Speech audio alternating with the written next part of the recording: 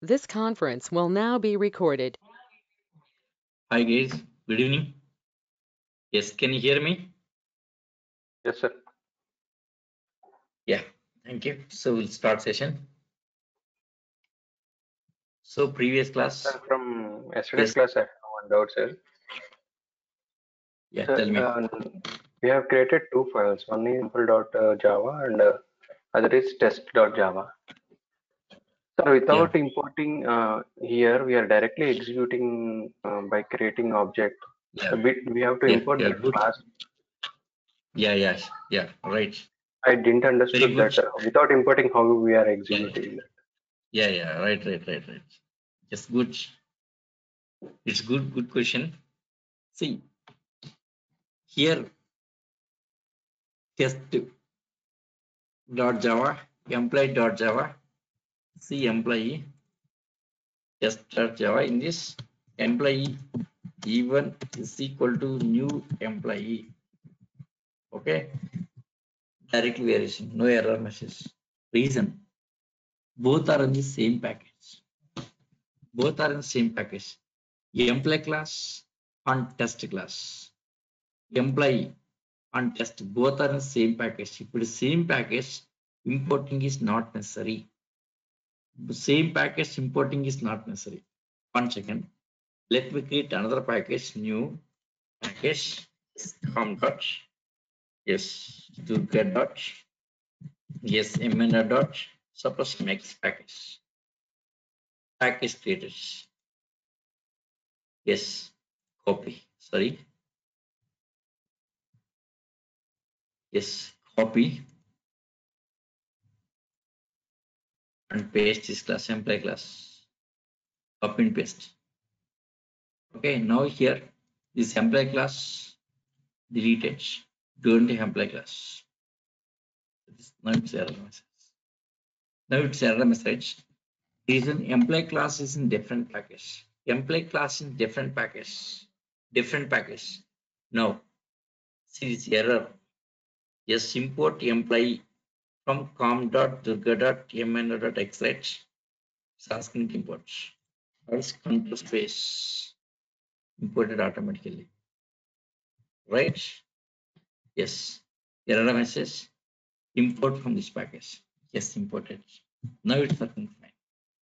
Yes, if class in the same package, that importing is not necessary. Yes, if it is different package, you have to import it. That's it. Is it clear? Doubt? Yes, sir. Yes, sir. Clear. Yeah, thank you. Actually,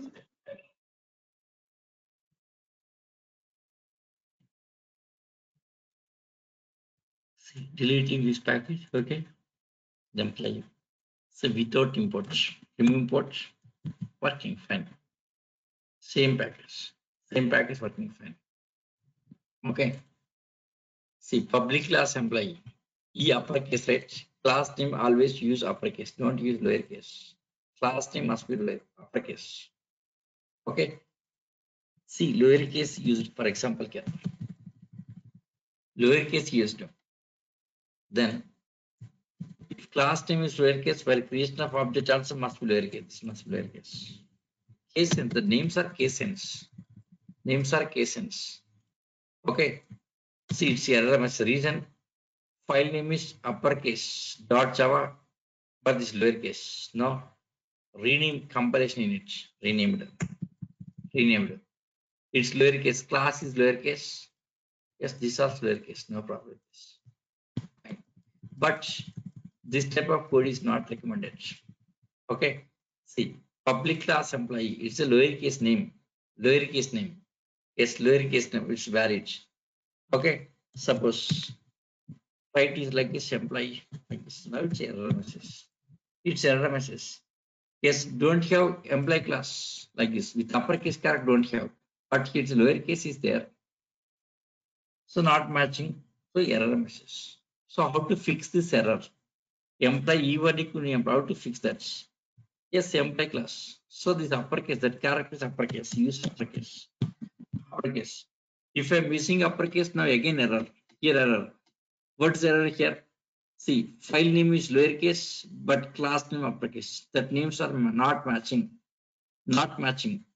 Okay, see this error message. Rename comparison unit here. Yes, see public type employee must be defined its own file. See rename comparison unit employee.java. So comparison these colors. Yes, comparison unit is employee.java is the file name. Okay, rename, just rename. Yes, here how to there are two quick fixes. One is rename comparison into dot. That means renaming your file, or else rename class here. Rename type to employee here. Okay, see renamed class renamed. Okay, yes, but actually class name must be in uppercase. Then what? We should rename the file here. So that case, first one rename comparison into employee.java. Yes, rename that's it here. So Eclipse will do that automatically. Okay, fine. Okay, yes, try to see that case sense. Okay, everything is case sense here. Case sense. Okay, yes, Java is a case sense. Java is a case sense. Okay, yes. Okay, fine. Yes, so previous class, yes, method with arguments discussed. Next, employee data discussed. Next, student information assignment given for you. Now, see, let us see some scenario. Yes, class employee, EMP number, name, salary, department, gender, age, like this. All this one by one assigning can displaying that here. Okay, fine. Now, test.java employee even equal new employee here. Even dot set data by passing 1001. Set data by passing 1001. Next name suppose MN Rao. Yes, salary suppose $9,500. Suppose department name. Okay, suppose ID. Yes, gender. Yes, maybe male. Yes, age something. Okay, some let's say something. Set data. After set data, next event dot display. Right? Yes. Now run it. Run as. Here this is need not explain about this one here. Event dot set data. All this data pass into set data method. Pass into set data method. Okay. So env ascend enum here. So this all this data. This data pass into set data method. Set data method. Set data env. Next ename. Yes. Next salary. Next name. Department name. Next gender. So next age. Gender and age. Right. This is. So again with 1001 ascend EMP name. Next EMP name like this is. Next 9,500 ascend EMP salary. IT ascend this one is mail ascend this. Yes, age ascend this. That's it. So one by one assignment storing into object. Storing to object, right? So event dot set data. So storing to object. Event dot set data. So set data method will store all the data into even objects. Even objects. Yes, yesterday I showed that object here. Okay, right? Next event dot display. Displaying all this data. Displaying, yes, Java application displaying all the data.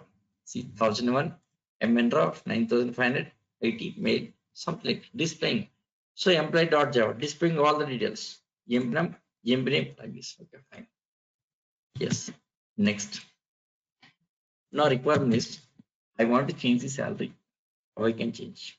I don't want to change all details here. Yes, I want to salary here. How to change salary? Even dot. Yes, even dot set data. Okay, even dot set data. Salary changing at 9,500 in place of this maybe $10,500. Changing to $10,500. Salary changing. But about others, yes, 1001. Yes, this is same data again here. This is next. This is same data again passing here. Again, same data passing again here. So this is same data passing again, right? Yes. Next after that, event dot display. Now run it. So initially event dot display some salary.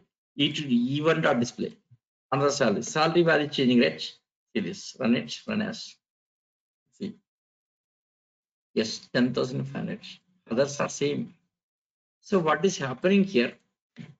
See, data already available, right? 1001 again overwriting and same 1001. MN again same value overwriting, same value. What's yours?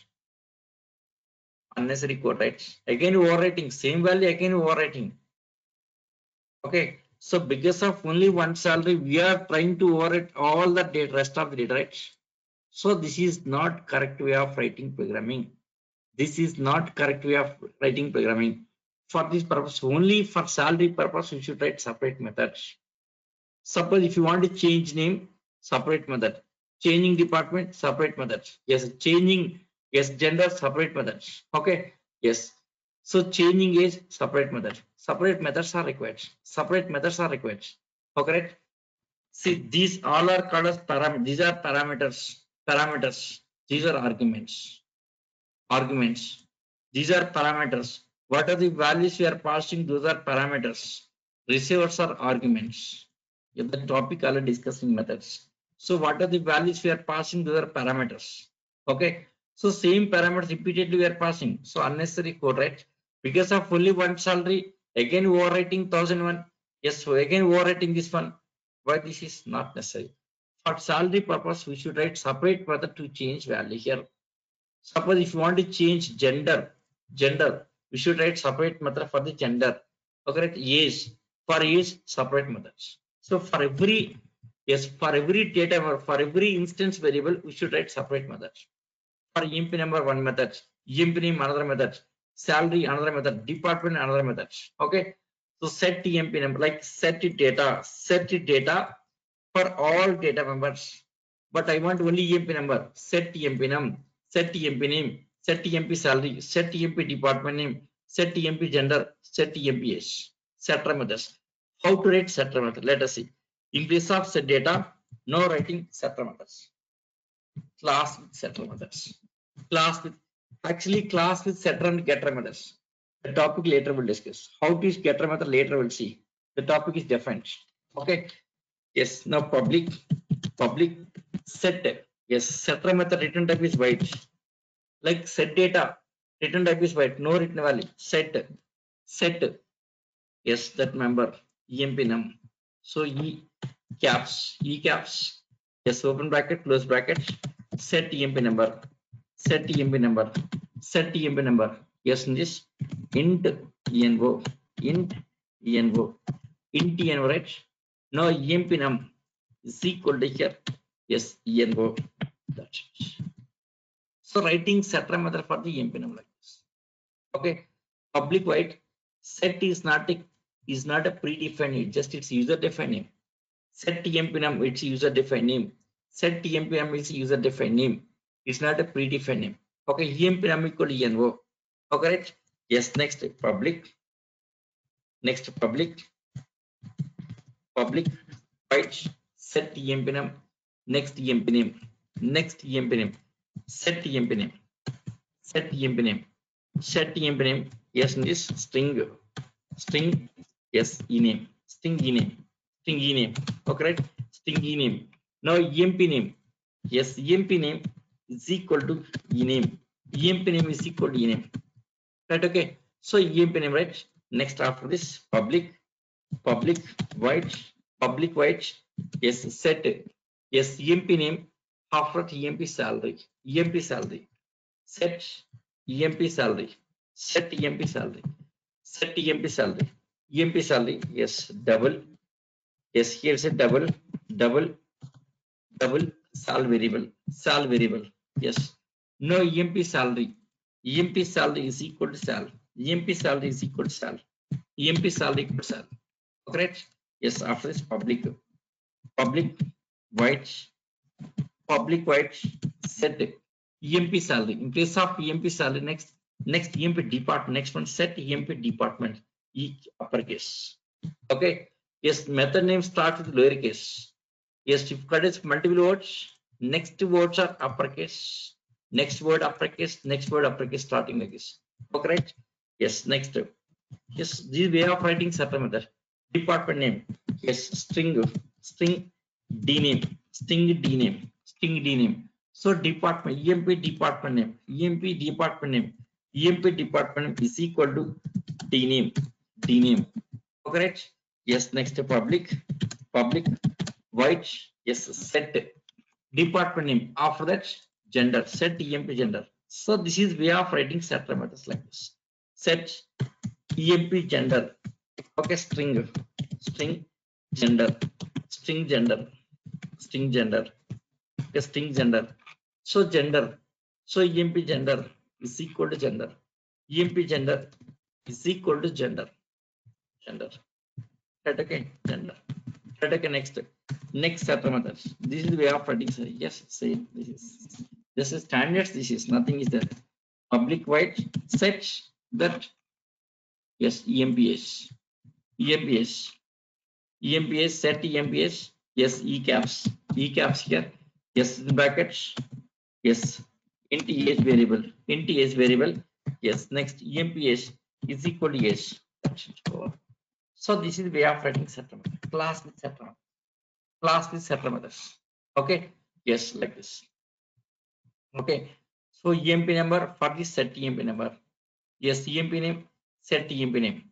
See, try to observe this name and this is matching here. For easy understand, there are some coding standards. Okay, yes, next emp name. Yes, emp salary, emp department. Yes, emp gender care, set emps. So the coding standards. Okay, coding set writing setter like this. Still, this coding standard should be improved. We'll discuss which. Actually, here that method we should write like this. Actually, that method we should write like this. Actual way of writing coding standards. This dot empnum equal to empnum. Here later we'll discuss. Yes, after discussing about this, I'll explain this topic here. Later we'll see. So this is not right time. Okay. Yes, this is not right time. That's the reason I'm using different names. Suppose say here on this one both are same. That case you should use this. Later we'll see. Yes, once you got the idea on this pointer, then we'll discuss this one here. Okay, wait. Okay. So setter methods. Way of writing setter method like this. Public void set emp number, set emp name. Yes, set emp salary.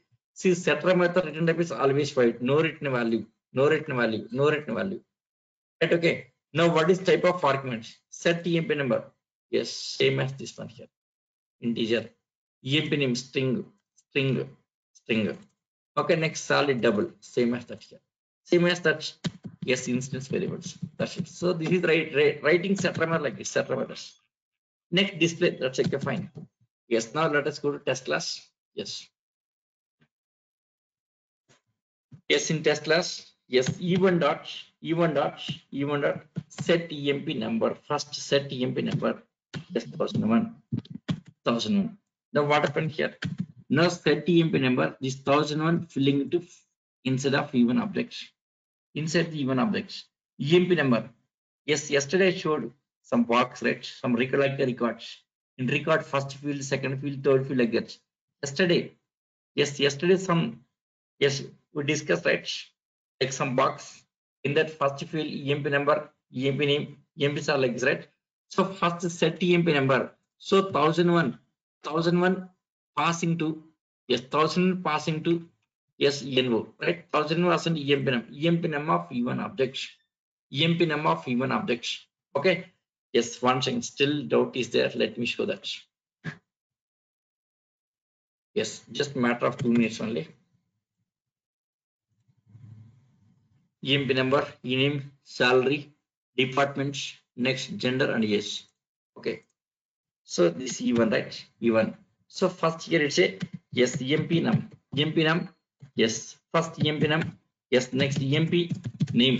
Next emp salary. Yes, next emp. Yes, departments number. Yes, next emp gender. Emp gender. Yes, emp age.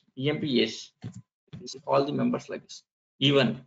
So this even object, right? Even object is there. Yes, members like even object members like this. Object like record format. Okay. Now here, what happens here? So first here, employee E1 equal to 1 second.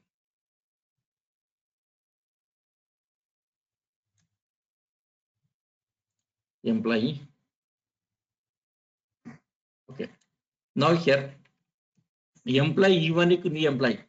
That will create object like this. After creating object here, E1 dot set emp number. So 1001 simply passing to env. 1 second.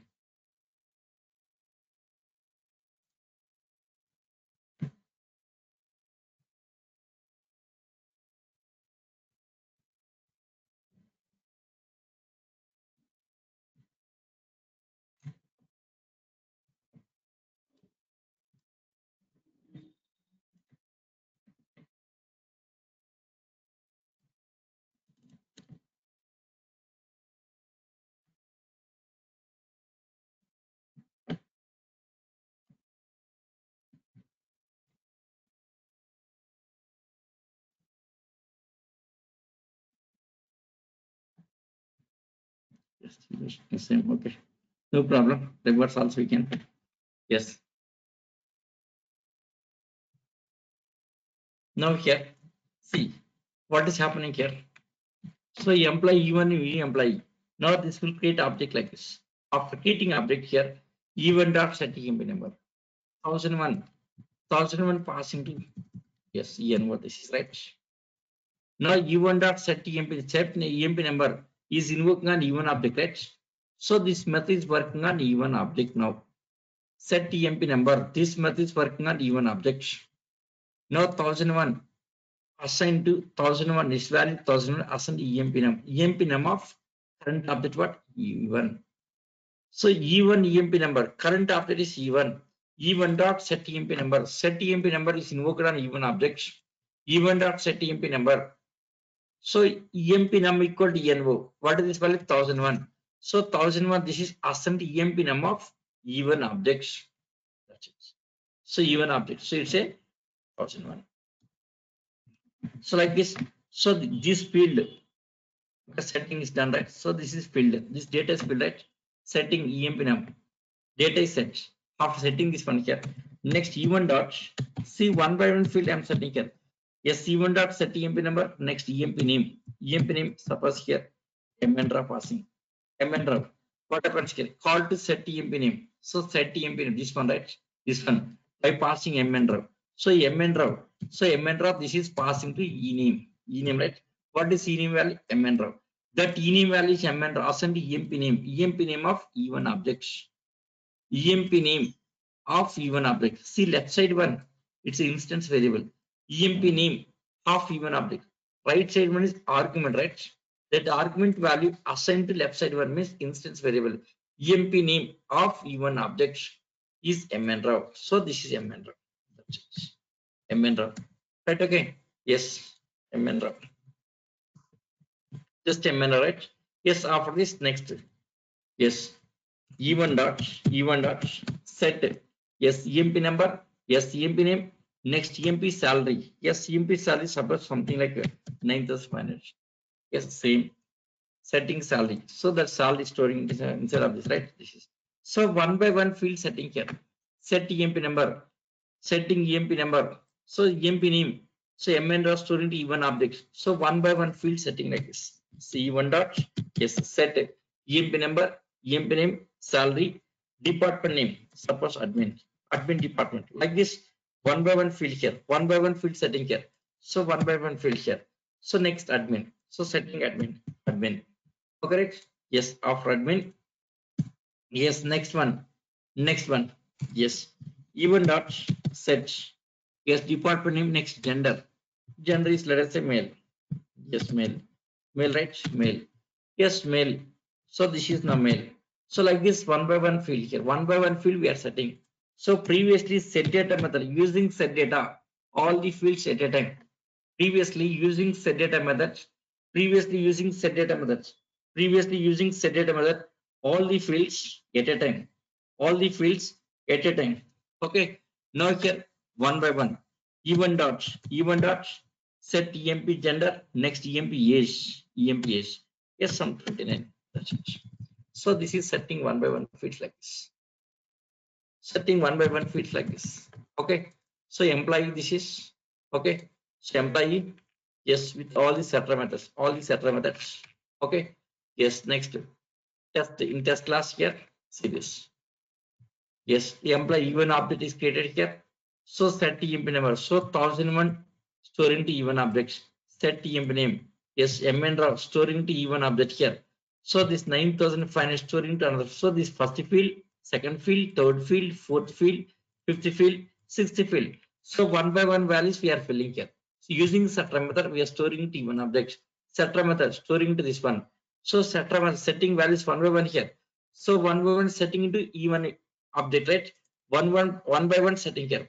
So emp number field setting here, emp name field here, emp, that means emp number value is equal to 1001, that emp name equal to mn raw, that emp salary is equal to 5,000 9,500, emp department equal to admin here, emp gender equal to male, emp age equal to 29. That's it. So one by one field setting is like this. Okay, using setter methods, one by one fields you can set it. Okay, now even dot display. Yes, run it. After setting all this here, run as display. See that getting this 1001 mn raw 9500 admin mail on 29. That's it. Now I want to change only salary. I don't want all this here. I want salary here. Even dot set. Yes, simply I can call just emp salary. That's it. Emp salary by passing 10,500. What happens here? Just calling only this method. So 10,500 simply passing to, yeah, that set emp salary. This method, right? Methods. Sal emp salary ka sal. Just only this is assigning, not all the fields. Only one field changing, right? Only one field. This is advantage of using setter methods. So only particular field we are changing. This is advantage of using setter methods. Okay. Yes. So salary changing. After changing salary here, E1 dot display. Now run as series. All are same except salary, right? Only salary field changes. That's it. Only salary field. So to change particular field here, setter method is recommended here. Setter for each and every field separate method required. Okay. Not only setter method, in real time we need some setter and getter methods. In real time, we need to have both setter and getter methods. Setter method is to store the data here. Getter method is read the data. Storing and reading. Storing, writing and reading. Storing means writing. Yes, reading. Okay. So writing and reading. Setter and getter method. Call as some poser class. That poser class later we'll discuss. After finishing this keyword, I'll explain about poser class. Later we'll see. Okay, so this is way of writing setter methods. Way of writing, yes, setter method like this. Setter methods like this. Okay. So you can in particular field setting value for the particular fields here. Okay. Set emp number only. Yes, emp name only. Yes, emp salary. Yes, department name only here. Yes, gender only here. Yes. Then display. Now changing only salary on display. Suppose next again changing one more here. Suppose set, for example, department name changing here. Yes, in case of admin, maybe change to IT department. Change to IT. Employee change to IT department. Even dot display, not displaying this is. See, run it, run as. See that these are initial details. Okay. So next time only salary changed. Next time only department changed. That's it here. So one by one changing data like this. Using setter methods, you can change data like this. So this is class with setter methods. Okay. This is just a setter method, just little bit introduction here. So next level, we should move to next level. Okay. So this is just idea.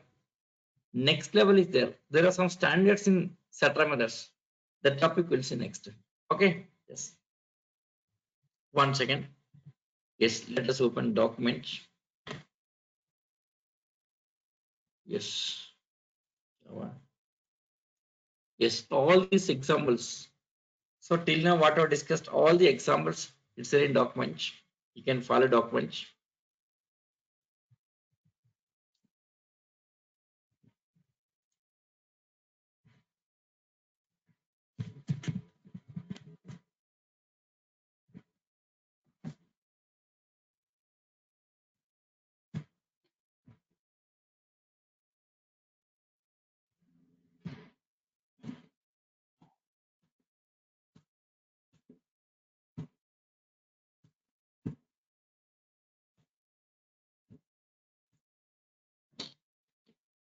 One second.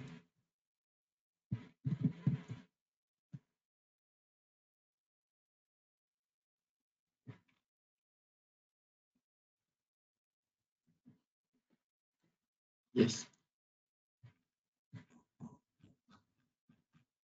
Yes, classes and objects.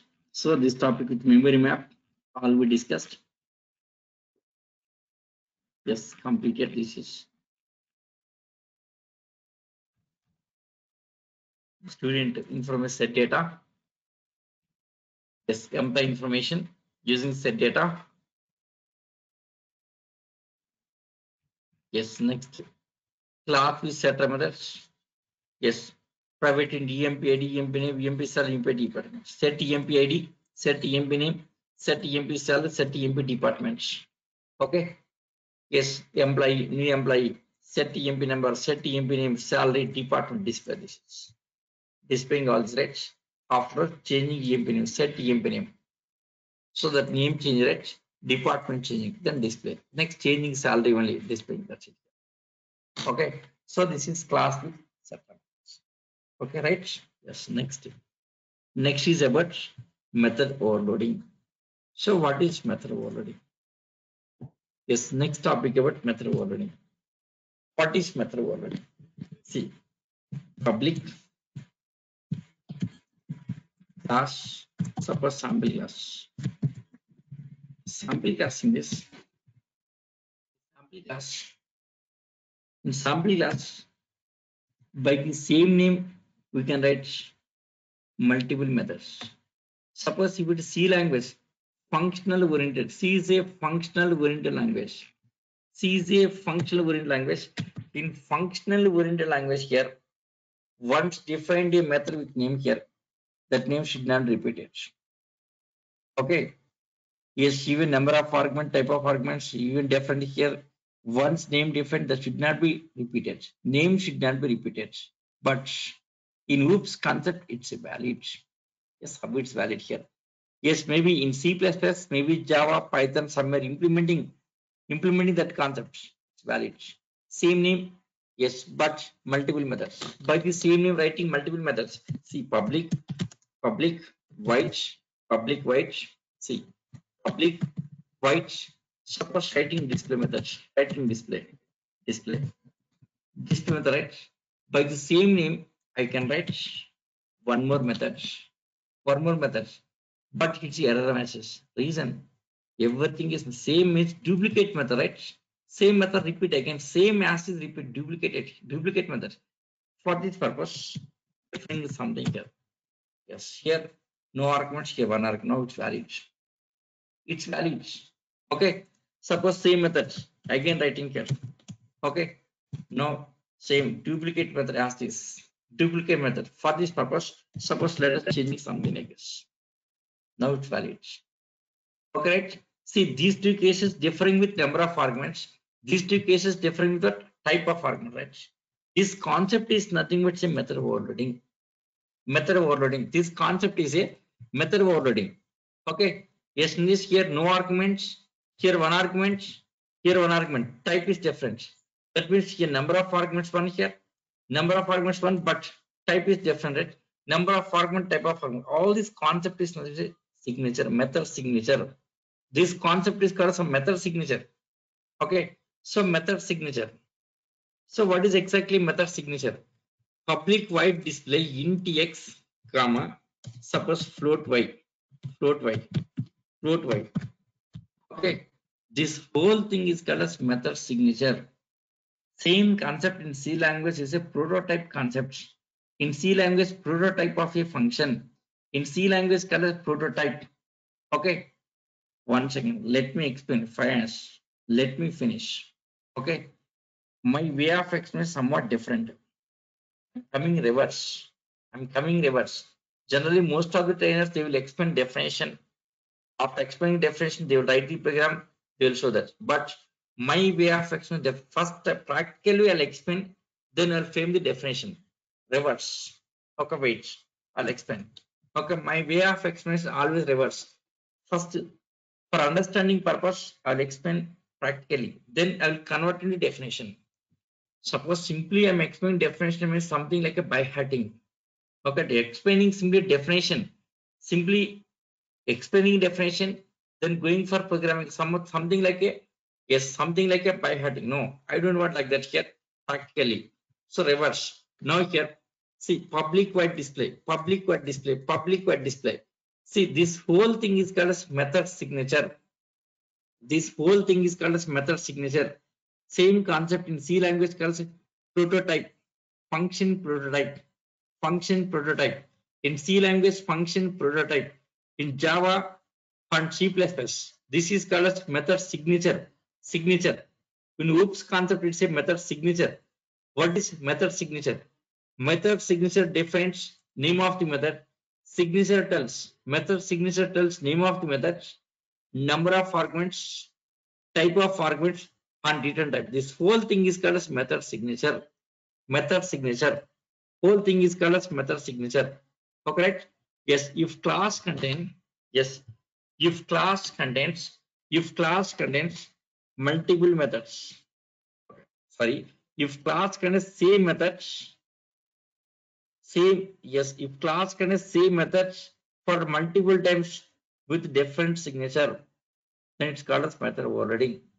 If class contains, if class contains, if class contains multiple methods, okay, yes, sorry, if class contains same method for multiple times, same methods, same methods, same methods for multiple times with different signature, no arguments, two arguments, one argument is different signature. So this concept is called as method overloading. Okay, so method overloading. Yes, method overloading always takes place between the same methods with different signature. Okay, method overloading. Method overloading takes place between the same methods with different signature. Method overloading. Method overloading. Yes, all method overloading takes place in between the same method, different signature. The signature should be differing here, otherwise cannot overload.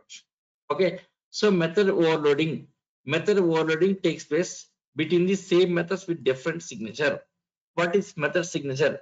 Method signature defines name of the method, number of arguments, next type of the arguments, next return type. This is method overloading concept. Okay, if class contains, same method for multiple times with a different signature, called as method overloading.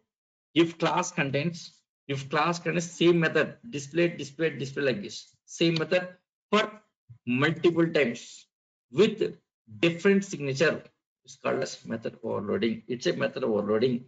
Okay, what is purpose of method overloading? We'll discuss next. Wait, purpose we'll discuss. Okay, see, method overloading is between same methods. Simple. Method overloading is between same methods with different signature. Method overloading is between the same methods with different signature. Same methods, but different signature. Different signature. Correct? Okay, fine. Yes, here how it's overloading takes place here. Yes, while overloading here, first of all, yes, once again, one more. Method overloading is always compile time. Method overloading is always compile time. Next, we have one more concept, method overriding. Method override, that is runtime. Method overriding is runtime.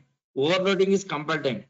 Yes, overriding, it's a, yes, it's an inheritance concept. With inheritance, we'll discuss overriding. Overriding later we'll discuss. Okay, so overloading, method overloading is always at compile time. Method overloading is always at compile time. At compile time, first of all, compiler checks for number of arguments between the methods. So first of all, compiler, okay, so first of all, compiler checks number of arguments between methods. Suppose if number of arguments are matched, then checking for type of arguments. Type also matched means everything is matched. If everything is matched, it's error message. Okay, so method overloading is always at compile time. At compile time itself, compiler first of all checking for number of arguments between the methods. Number of arguments between the methods. If number of arguments are matched, then checking for type of arguments. Suppose type is also matched here, error message. That's it. Okay. Yes, we'll see some practical examples. I'll tell you. 1 second. Your doubt. Can we take two main methods with different arguments? Simplest. Yes, we can take it. No problem. But JVM makes a call to only main. Yes. JVM makes a call to only actual methods like public, static, void, main, string, array, fox. Yes, this is JVM main methods. This is JVM. JVM always call to this method here, not other main methods. Okay. Yes, we can write one more main method, no problem. But suppose same main methods repeated. Yes, error message. Duplicate. Duplicate, right? Suppose let us remove this is. Now it's working. Okay. This is string array fox. This one is string. This is multiple strings. This is single string. The type is changing here. This is the array of strings. Type of arguments changed here. It's working. Okay. Yes, if it is having same signature, not worried. So this one on this one same signature. Everything is not matching. Everything is matching. That's the reason not working here. Not working. Okay. Fine. Yes. Now let's go to document here. Let us see document. See method overloading. See method overloading takes place between the same methods with different signature. So method overloading takes place between the same methods with different signature. Yes, method signature defines name of the methods, number of arguments, type of arguments, and return type of the methods. Name of the methods. Method signature defines name of the methods, name of the method display, number of arguments, 2 arguments, type of arguments, int and float. Next return type, void. That's it. Okay, name of the methods, number of arguments, then type of arguments, next return type. Okay, so method signature defines this one here. Okay, yes, next method overloading is a compile time process. Next one more we have method overriding, that is runtime process. Later we'll see. Okay, so first the compiler checks for number of arguments. First of all, compiler at compile time, first of all compiler checks for number of arguments. If number of arguments are matched, then checks for type of arguments. Okay, if number of arguments are matched between methods here, then checks for yes, then checks for type of arguments. Okay, yes, type of arguments. Suppose if type is also matched, ambiguity, conflict. Ambiguity means confusion between methods and shows comparison error. Compiler shows error messages. Okay. See, method overloading is a compile time process. Compile time binding or static binding. This point later we'll discuss. In polymorphism, we'll discuss that. Compile time binding and runtime binding. Compile time or static binding. Compile time binding or static binding. Next, runtime binding or dynamic binding. That concept we'll discuss in polymorphism. That time I'll explain. Okay. So first let us start. Yes. Based on number of arguments. Overloading based on number of arguments. Overloading based on number of arguments. Let us see. Overloading based on number of arguments. Okay. Yes. Method overloading is between the same methods with different signature. Method overloading is between the same methods with different signature. Signature defines name of the method, number of arguments, type of arguments, and return type. Name of the method, number of arguments, type of arguments, and return type. Okay. Yes, method overloading is always at compile time. Method overloading is always at compile time. Okay. So method overloading is always at compile time. Okay. At compile time itself, first of all, compiler checks for number of arguments. If number of arguments are matched, then check for type of arguments. Type is also matched, then error message. First, let us start with overloading based on number of arguments. Method overloading based on number of arguments. Public void display. Public void display. Yes, starting ending. System dot out dot println. Yes, no args. Display with no args. Right? No args. Same display. Yes, copy and paste. Yes, error message. Reason, everything is matching here. No args, here are no args. Now let us make it one argument in tx. Yes, now it's working. So what is happening here? Differing with number of arguments. Differing with our topic is differing with number of arguments. Okay. Now one arc. This is one arc here. One arc. Okay. Right? Yes. Now. Yes. Writing again same name. Yes. Now between this and this error. Right? This and this both are matching error message. So here error message. Okay. Duplicate method display. Okay. Right? Now int x. This error solved. But here these between these two error message, right? Error message. So what is happening? Duplicate method again here. Okay, now let us make it one more argument into y. Yes, it's not matching. Now it's working. Now it's a 2x. It's a 2x. It's a 2x. It's a 2x, right? Okay. Yes. Next. Same method again here. Same method. Yes. Error with first one. Now let us make it int x. Yes. Now second one on this one matching error. Okay, right. Now let us add one more argument, index added. Now these two errors solved, but now error between this because matching here, comma, yes, int y. Okay, no arcs, 2x, and no arcs, 1x, 2x, and 3x. Okay, now 3x.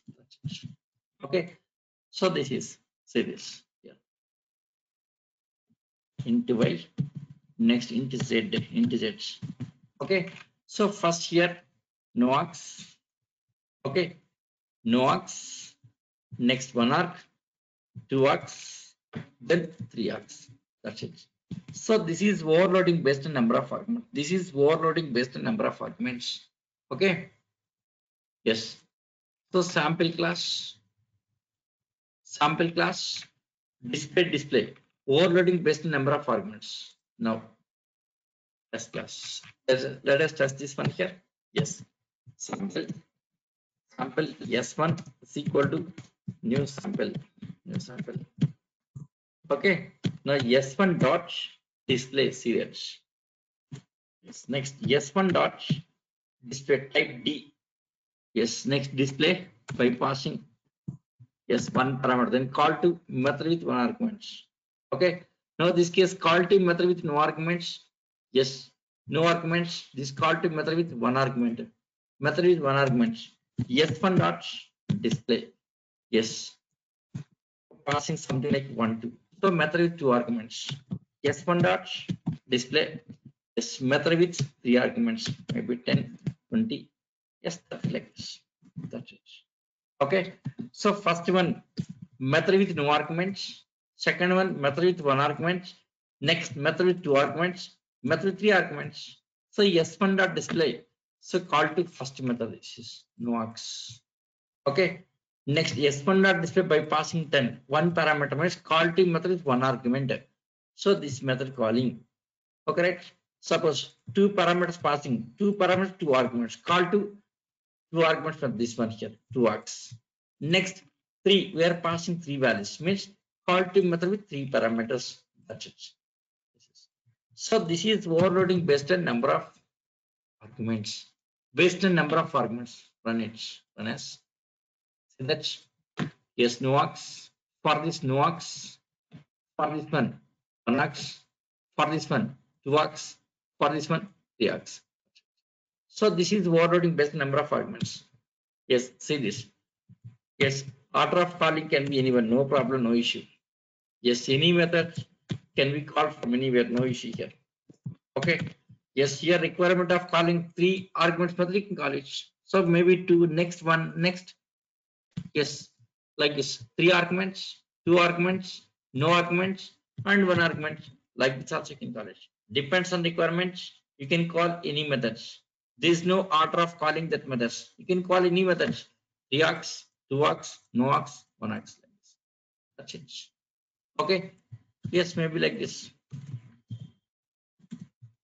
Here depends on calling here. It's working. 3 args, no args, 2 args, 1 args. That's it here. Okay, so this is overloading based on number of arguments. Overloading based on number of arguments. 1 second. Now let us see some data. Let us take some data. Private. Yes, private. int private int a, private int a. Suppose private int a, private int b, private int c. Okay.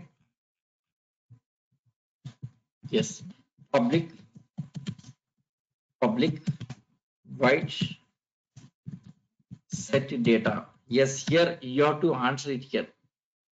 Yes, here set data a equal to 0. Next b equal to 0 here. C equal to 0. Here, see here I'm writing some program like this. Okay. Yes, finally you have to answer this program. Okay. Yes, try to observe it. Set data, no arguments. A value 0, B value 0, C value 0.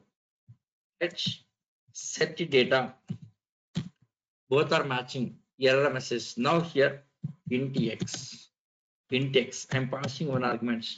The text I'm taking to A. H done. Next, public void set data int x comma int y. Int x comma int y. So x taking to A, y taking to B. Okay, right? See, first case all are zeros. Second case one parameter available that is assigned to A. Next others are zeros. Second, in this case, two arguments, right? Two values available. So first one assigned A, second one assigned B. Third one C is 0. Okay, right? Yes, next. Next method. Int x, int y, next int z. A equal to x, B equal to y, C equal to z, C equal to z, C equal to z, right? Yes, now public void display, public void display, displaying all this. Yes, display. Yes, system dot out dot println. You're displaying a value plus tab plus b value plus tab plus c. Just space between that. Okay, tab is a space. So this okay. Now this overloading based number of arguments, right? No arguments, one argument, two arguments, and three args. That's it. Overloading based on number of arguments. Overloading based on number of arguments. Now sample S1 equal to sample. Okay. Yes, next. Sample S1, S2, S3, S4, something like this. S1, S2, S3, S4. Okay. Sample S1, sample S2, S3, S4. Four objects are created. Now S1 dot set data, no arguments. S2 dot set data by passing 1, by passing 10, 1 here. S3 dot set data by passing 10 comma 20. Okay. Next, S4 dot set data by passing, yes, 1 second. S4 dot set data. Yes, last one. See, upper key, down arrow key, select that. Last one. Yes, 100. Yes, 200. Next 300. Okay, after that, S1 dot display. S2 dot display. Next, S3 dot display. Yes, S4 dot display. Yes, now what's the output of this program? Yes. So first S1 dot set data. First S1 dot set data. So call to set data method on S1 objects. See, S1 dot set data. Set data is invoking on S1. Okay. Now set data is working on S1 objects. A equal to 0 means S1 A value is 0. S1 B value is 0. S1 C value is 0. Fine. So S1 object against what all are zeros. That is clear. Next, S2 dot set data by passing 1. S2 dot set data by passing 1. Now call to set data by passing on this method, calling this method. What is value of x? 1. Value of x is 1. Value of x is 1. Okay, value of x is 1 here. Now a equal to x. What is a value? It's a 1. What is a value? It's a 1. See, S2 dot set data by passing 1, right? So 1 passing the x. That x value 1. 1 assigned to A of S2 objects. Now this time working for S2 object.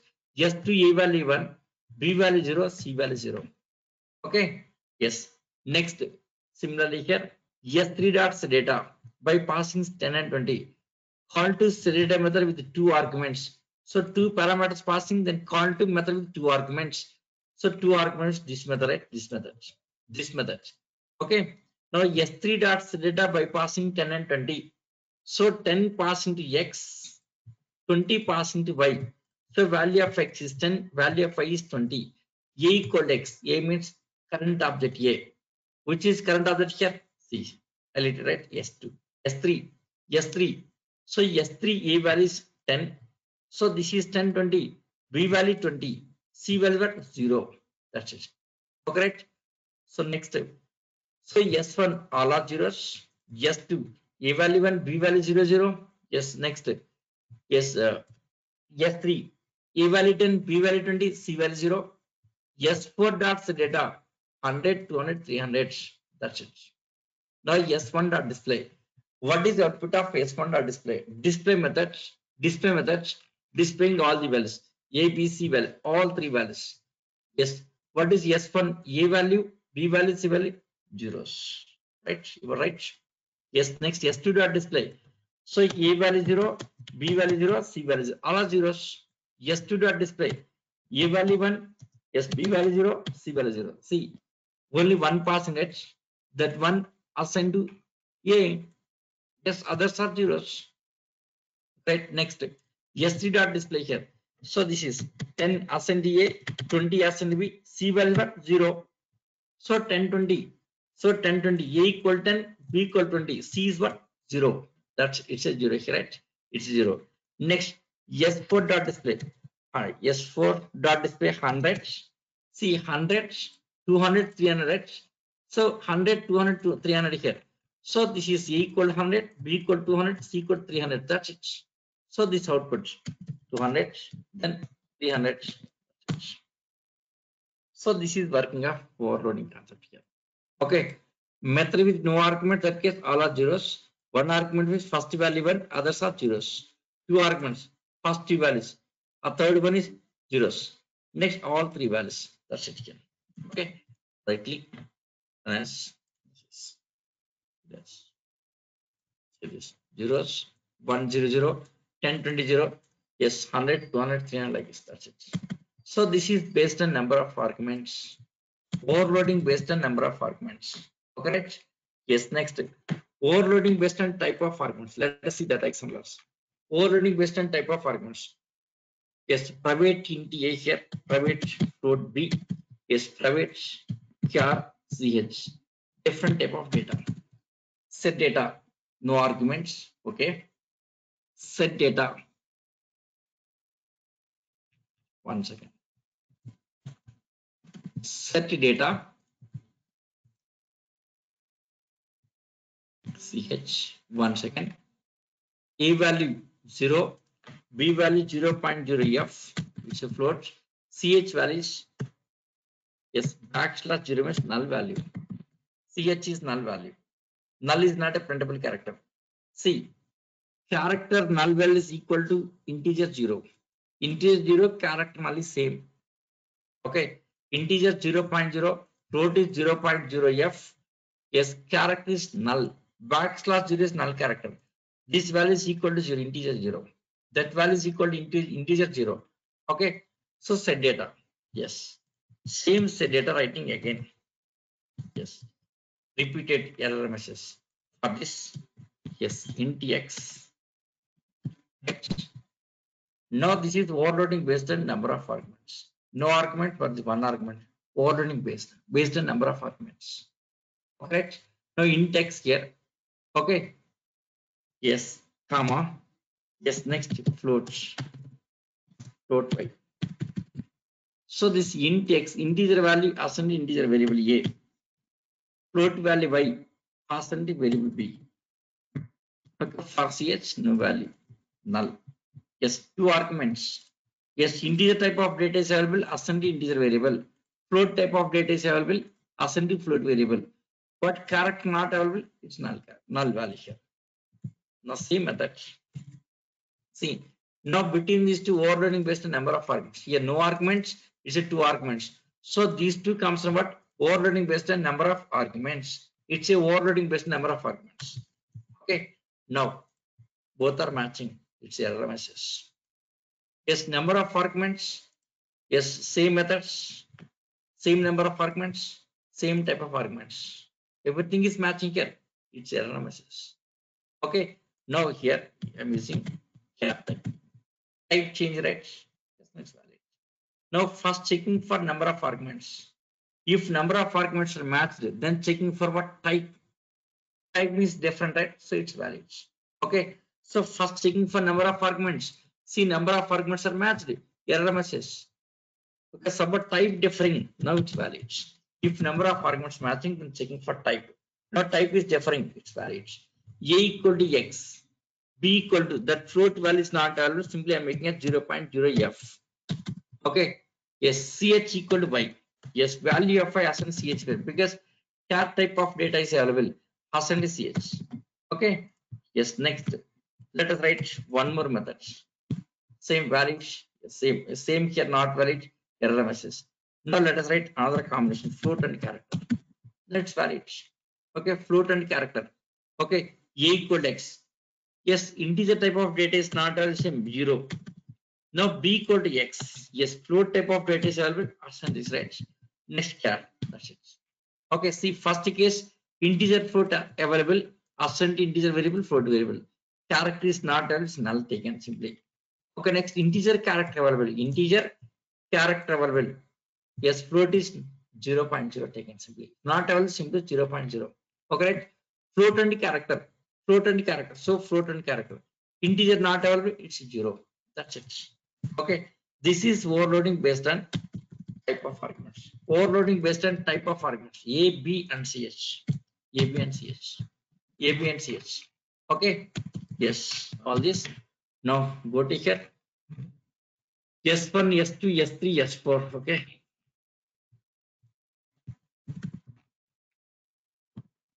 S1 dot set data means no data passing, means all zeros. S2 dot set data, yes, 10.5 comma 20. See, S2 dot set data, S2 dot set data. I'm passing this in float and character. Yes, S2 dot set data by passing float and character. I'm passing float and character. Suppose 20.5. Suppose character A. Okay. Now say still error messages. What's the reason? 20.5 and character A. See 20.5. It's a float. Float and character. Float and character. So here A is okay. 20.5. Yes, it's a double. 20.5 is double. It's a double. Now convert into F. Make it F float. Now it's valid. It's valid. Okay. Yeah, Vijay, wait, I'll explain. Okay, I'll explain. Yes, overloading word. By using overloading word, I'll explain. Just wait. Okay, I'll explain. Yes, S2 dot set data. S3 dot set data. Suppose next integer character. Integer character. 10 comma suppose character X. Integer character. That's it. Okay, next S4 dot set data. Yes, integer float. 10 suppose 100 comma yes 50.5 F. That's it. Now S1 dot display. What is output of this? S1 dot display. All zeros. S1 dot set data, no data passing, all zeros. S2 dot display. What is output? Float and character passing. Float and character passing. What happens here? Yes, S2 dot display. Float and character passing means integer is 0, character is A. That's it. S3 dot display. In case of S3, integer character passing, that float is 0. Integer character passing, so float is 0. Next S4 dot display here. Integer float passing, character is null. That's it. Okay. Yes. Save. Now run it. See. That's it. So all zeros. Integer 0. Yes, float 0.0 character null. Null is not a printable character. You cannot see. Null is not a printable character. Now this case integer 0, float and character value. This case integer and character. Float is 0.0. Yes, integer and float. Character is null. That's it. So this is overloading based on number of arguments and type of arguments. Overloading based on number of arguments and type of arguments. Okay. Yes, in real time, some issues. In overloading, there are some issues. What kind of issues getting here? Okay. Set data.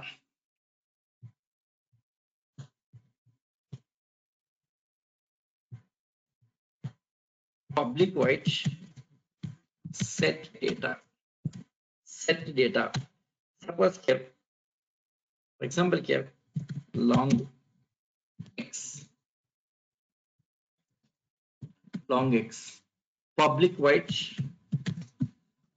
set data long x. Okay.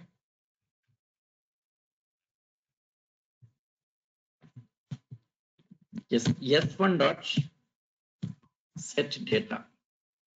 See, byte b is equal to 10. Short s is equal to 100. Int I is equal to 1000. Long L is equal to something like this. Okay. Float F is equal to 20.5. F double is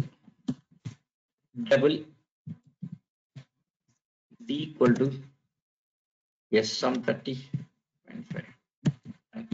See, different type of variables, different type of data. Okay. Set data. What is type of argument? Long type. Now here, yes, can I pass variable b here?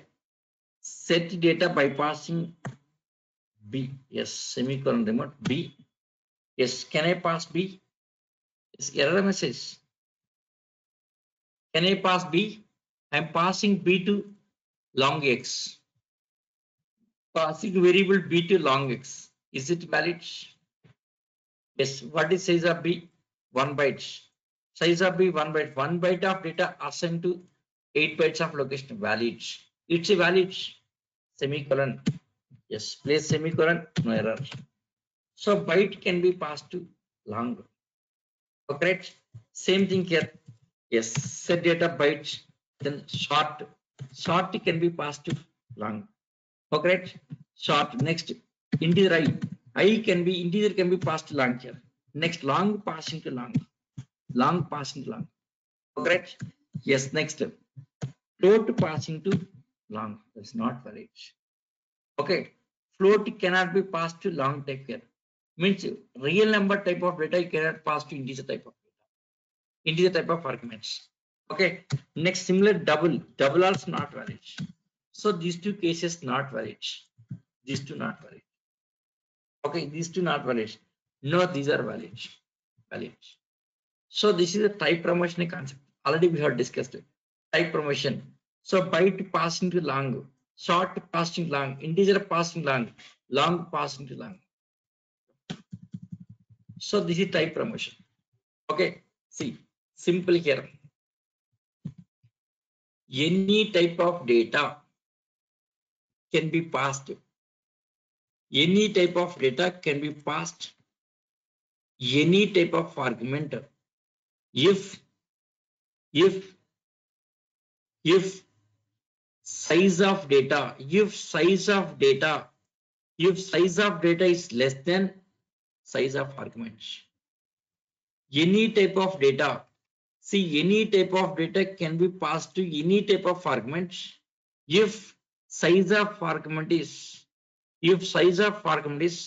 greater than data size. If this size is greater than size of data, then valid. Okay, right? So this is all type promotions like this. type promotions. Correct. Next, yes, real number data cannot be passed in these type of arguments. Real data, some real numbers like s1 dot set data by passing floats cannot. So the data float value cannot be passed to integer type of location here. Cannot be. So for real, if you want, then you should go for typecasting. Same like a previously typecasting. Make it long here. Make it long. Then you can pass it. The float converting long, then passing valid. You have to make it typecasting here. Correct. Small type of data you can pass to big type of arguments. The small type of data can be passed to big type of argument. Correct. Next here, integer number can be passed to float type of argument. Let us take float type of argument here. Float. Suppose this is float. In place of long, it's a float. Float x. Float x. See, it's working. All are working. Byte pass into float. It's working. Yes, short pass into float. It's working. Integer pass into float. It's working. Long pass into float. It's working. Okay, same concept we discussed in typecasting. Okay. Yes, integer number can be converted to float implicitly. It's implicit casting. Implicitly casting here. So integer data can be passed to float type of argument. Float type of argument. It's implicit casting. Implicitly can pass it. Implicitly casting. Okay, but reverse is not valid. Okay, reverse means float type of data cannot be passed to integer. Yes, already discussed. So really, if you want, you should go for typecasting. You should go for typecast. Really, if you want, you should go for typecasting. Now, what happens here? Float 20.5f. Float 20.5f. Now, what happens here? Now, this is converting to long, right? That float f is converting into long. What happens here? The dot 5 terminates and passing 20 only. Passing 20 only. Okay. So here, when you passing data to arguments here, okay. Yes, the integer. Yes, integer data. Yes, can be passed to integer type of arguments. If size of data less than size of arguments is valid. If size of data less than size of argument here, integer type of data can be passed to integer type arguments if size of data less than size of argument. Let us see this concept here. Suppose this is integer. Suppose let us say it's a short. It's a short, right? Short x. See, byte passing the short passing the short, but integer not passing that. Failing here. So what is happening here? Size of data is more than type of argument, not valid. Okay, this is not valid. Okay, that is first condition. Okay, yes. Next one, second one. Yes, integer data. Yes, can be passed to yes float type of argument. Yes, it's implicitly this is okay. See, integer data can be passed to integer type of argument if size of data less than size of argument. So this is implicitly small type to big type. Small type can be passed to big type. Simply here, small type can be passed to big type. Yes, it's a implicitly passing here. Okay, small type can be passed to big type of argument, big type of args. Okay, next, integer data can be passed to float type of arguments. So this implicitly, right? Suppose if you want reverse typecasting, we should go for expert casting here. Suppose, yes, if you want big type of data, big type of data, yes, big type of data,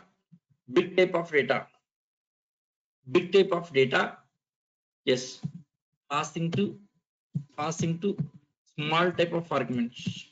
Yes, explicit casting requires small type of arguments. The explicit casting explicitly you have to cast it here. Explicit casting requires like type casting explicitly you have to cast it. Okay, so implicitly that is now explicitly. This is explicitly here, explicitly. Okay, so explicitly like this. So big type of data pass into small type of argument is explicitly casting. You have to cast it explicitly. Okay. Next, second case. Float. Yes. Float type of data. Yes. Passing to float type of data. Yes. Passing to integer. Yes. Passing to integer type. Yes. Passing to yes integer type of work. Then explicit casting. That's it. Like a typecasting, nothing is there. Okay, right? So this is when you passing data, yes, you have to take care of these things here. You should take care of these things. Okay, yes. Now here this is see overloading best number of arguments. Next, overloading with data.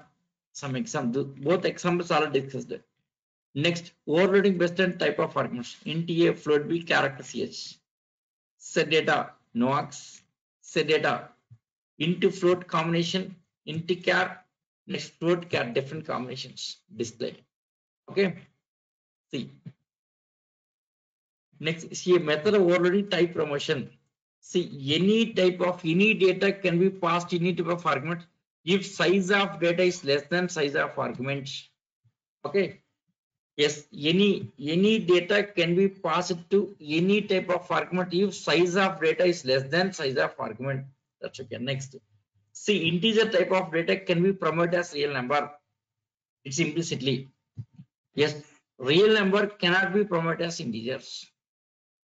Real if you want explicit casting.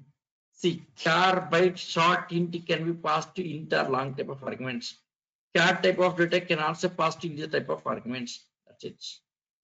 Okay, there are conditions here. Okay, next one more important question, interview question.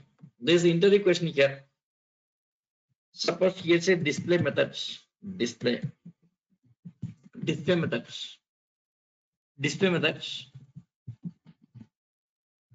Yes, no arguments.